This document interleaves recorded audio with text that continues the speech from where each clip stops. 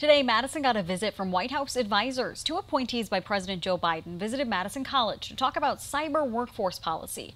JT Siskowski has you covered on the critiques they made of our state's cyber industry. Those White House advisors wanted to come here to Madison College's Truax campus on Friday because they believe this college has something to teach the rest of the country. But the rest of the country, they say, also has lessons to teach Wisconsin about cybersecurity in the workforce.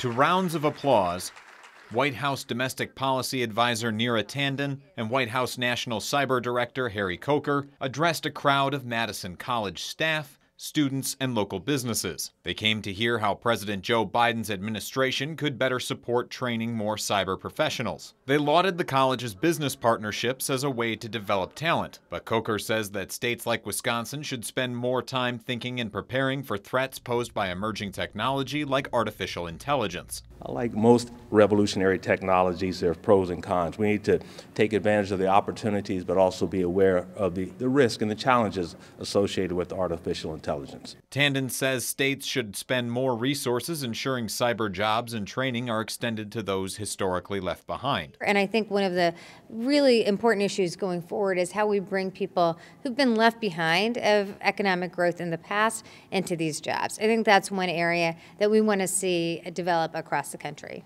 I pressed the White House advisors if gains made here in Wisconsin's economy have any detrimental effects to global trade or global relations. We've got you covered on their responses on WKOW.com. In Madison, JT Siskowski, 27 News.